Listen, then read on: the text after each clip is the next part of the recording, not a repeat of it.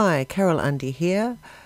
Before I get into today's lesson and tips, I'd like to draw your attention to the fact that I do have a website, and I'll just bring that up now. Okay, so here we are at my website, and I have a club which is free to join. So if you want to become a member and interact with other digitizers using the Bernina software, or if you want to hear the latest news I have about classes and lessons I'm holding, it's a good idea to pop over here and join. I'll put a link to the club to the homepage in the description below, and all you do when you get here is click on the Learn More under Bernina Digitizers Club, and that will take you to the plan, and you can join now. You have to choose a plan, but if you click the join now, it'll take you to the only plan I've got, which is the free membership plan.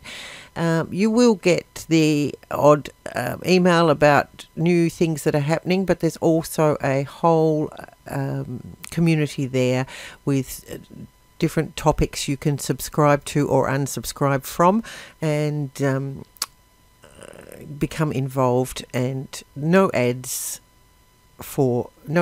ads on the forum, so that's a bonus plus.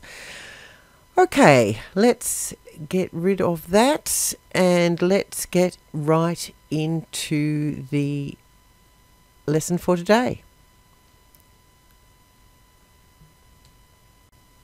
Okay, today I'm going to talk about tweaking your design after your first test sew, and in particular when pull compensation isn't enough, but I will also have a quick look at stitch angles and other things you can do to improve your embroidery.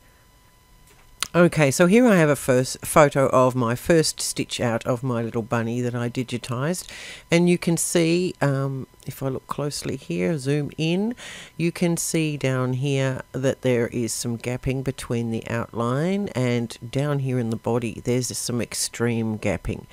And if you look closely, you can see that the angle of the stitching is on the face is going horizontal, and that is the direction that it's pulling in.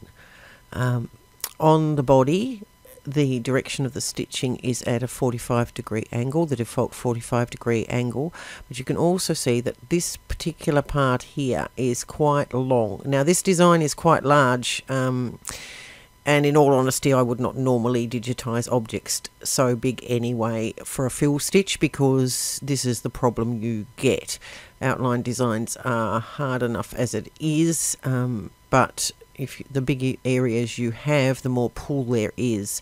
I haven't got the back end of the rabbit, but that left hand side seemed, there was some slight gapping down the left hand side too, so gapping in this direction. Because I had a decent amount of overlap here under the face, it didn't cause a problem there, but there is a tiny, or is that a white stitch? It could be a white bit of a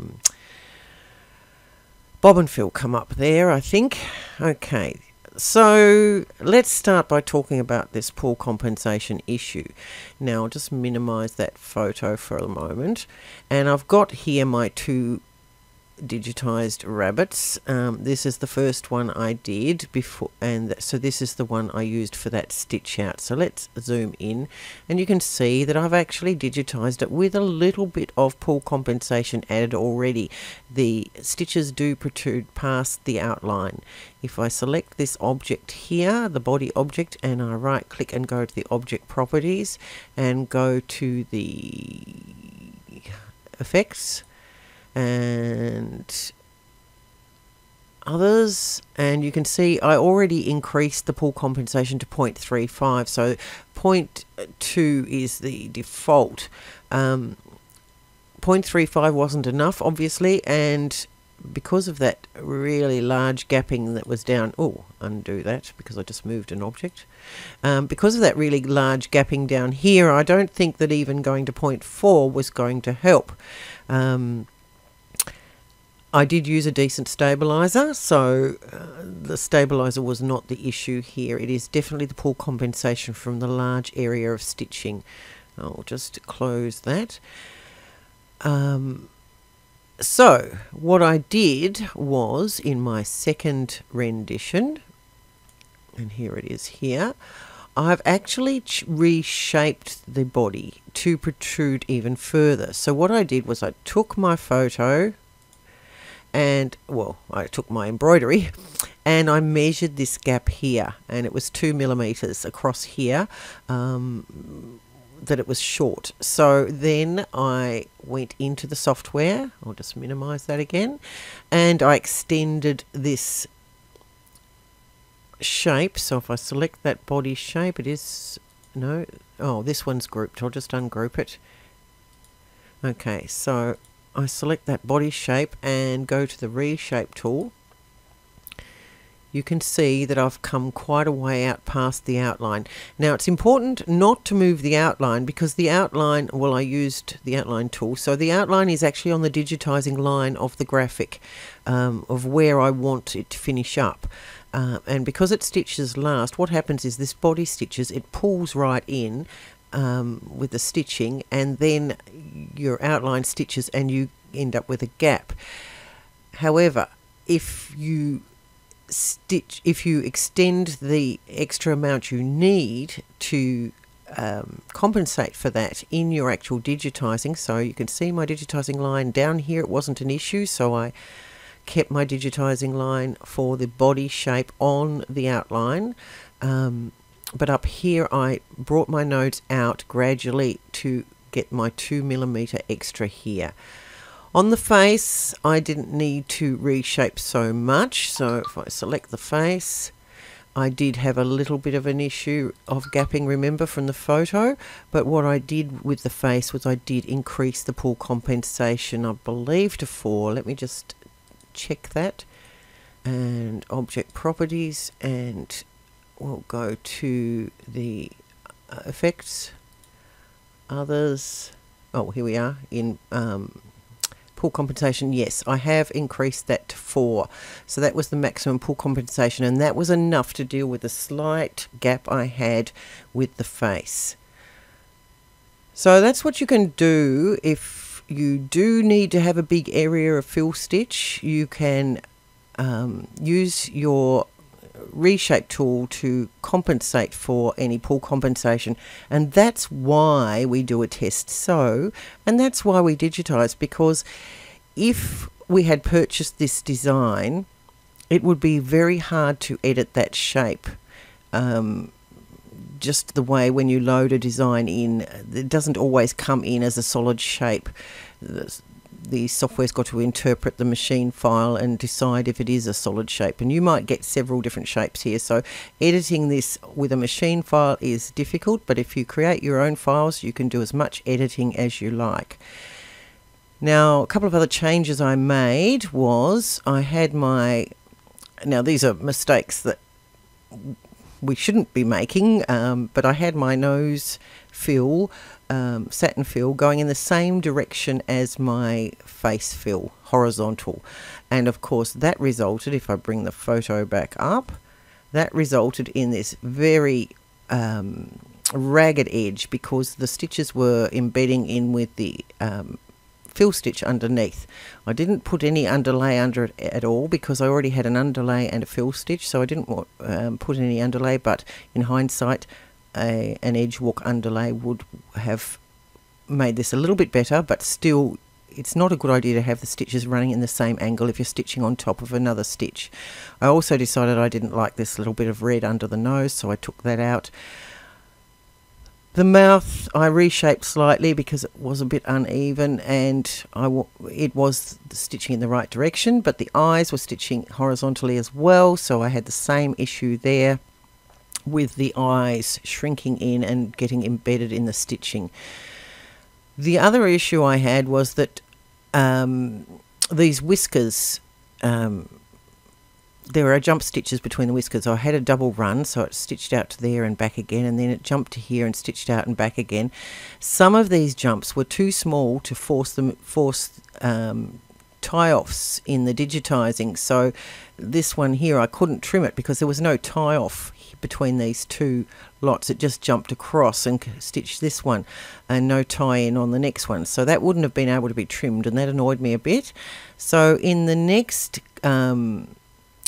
picture, if I zoom back out again, I should be able to go to the next picture. Here's a picture of me, the improved one, where I got, I probably could have added a little bit extra on the side of the face here. In hindsight, after doing, this is with the 4mm pull compensation added, but I could have actually reshaped this side a little bit. Interestingly, the other side's really good now, even though it's horizontal. But you can see here where I've reshaped the mouth a bit, and I've taken out that bit of red under the nose, and I've changed the direction of the stitching of the nose. And if I go to that, I'll find the right nose here. It will be this one. No,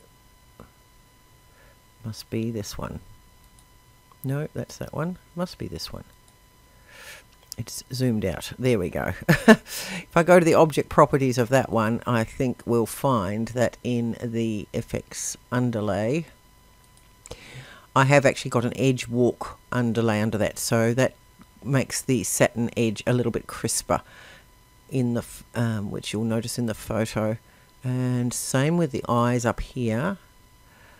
I made them vertical as well, and put an edge walk underlay under those to keep that shape in the oval shape. Okay, so the resulting stitch out was this. So the eyes are much clearer, as you can see. The nose is much clearer, and I moved the tie-ins and tie-offs.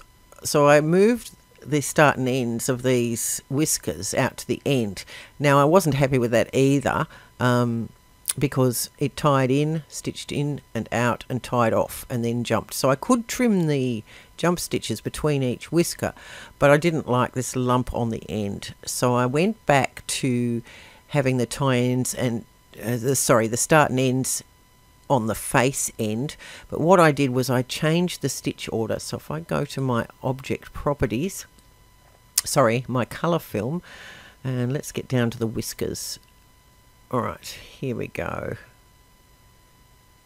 Oh, well, I can't show you here because I didn't do it on this design, so that was a bit of a waste of time showing you that. But what I envisaged doing in the next iteration of this design would be to have the start and ends on the face end, but to change the stitch order so that this one will stitch first and then jump over and stitch this one and zigzag back and forth. That will force the machine to tie in and tie off in the at the beginning of each of these whiskers, and that means that I can just trim my jumps, or the machine will trim with that long distance, without any fear of anything unraveling, and it'll give a slight little lump like the other one did, but on the face end, which will look more natural. So there's just some tips that you should look out for when you are digitizing, and I hope that you've found them useful.